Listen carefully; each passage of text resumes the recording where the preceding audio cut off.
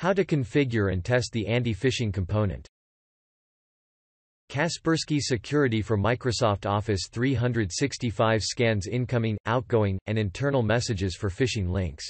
Let us open the UFA-PET policy. Let us enable the anti-phishing component and configure the notification settings and the actions to be taken against a phishing message.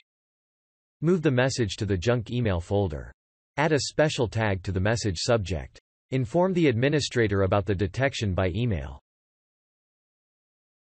Do not forget to save the settings.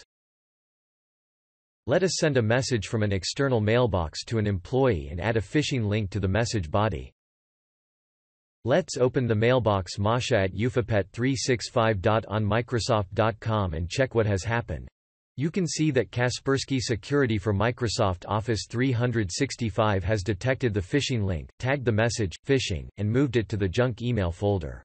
The message details show that Kaspersky Security for Microsoft Office 365 added its tag XKS365 anti-phishing method to the message headers. All statistics are displayed on the dashboard of Kaspersky Security for Microsoft Office 365 in real time. The administrator has also been notified about the detected phishing link.